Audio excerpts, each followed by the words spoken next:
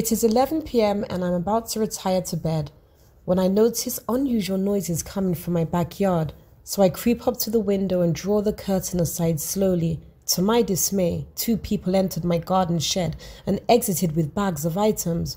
When I call the cops, I'm told no one is available to assist me because there are no officers on patrol in the neighborhood. They state that they will dispatch someone as soon as possible. I hung up the phone, then called again a minute later. Hello.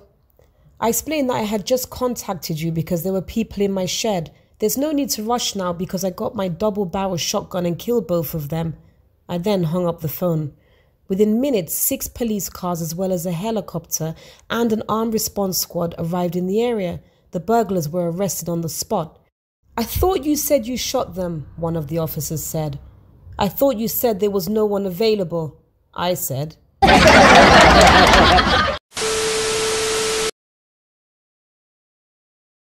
A woman was sitting in a train cabin, reading a novel when a middle-aged man sits beside her. The man starts to have a conversation with her and is pleased the woman seems happy to engage in conversation. He feels he might have a romantic chance with her. The woman says, "Every time you smile, I feel like inviting you to my place." The man cannot believe his luck and asks her, "Oh, are you single?" The lady responds, "No, I'm a dentist."